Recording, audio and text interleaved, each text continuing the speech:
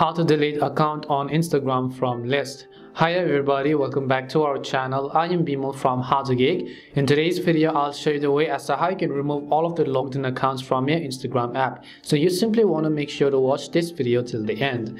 For example, if I go ahead and then show you my Instagram application over here, and once I log into Instagram, I'll come to my profile page, and suddenly if I want to actually change my accounts, you can see all of these accounts which are added on this list. This is because all of these accounts are basically logged in, or you have actually saved that kind of login info. If I try to switch to the other account, as you can see, we'll be successfully moved to that one. Now the process to remove these accounts from the list is very simple. All you have to do is log out. So just tap on the three lines from the top right corner of the screen, tap on the option that says settings.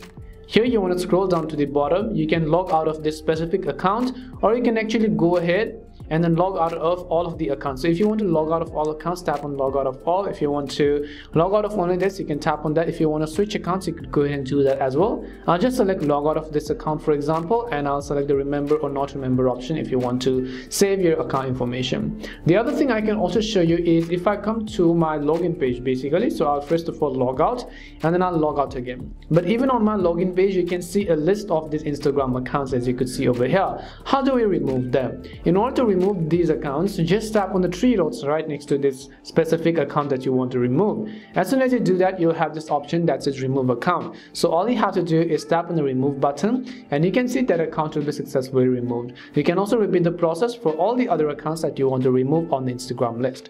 That's all it takes to remove your Instagram account from the list. We hope the video was really helpful, and if it did help you, then make sure to leave a like and subscribe to our channel. If you've got any more questions, then make sure to leave them down. Thank you very much for watching, and see you soon in our next video.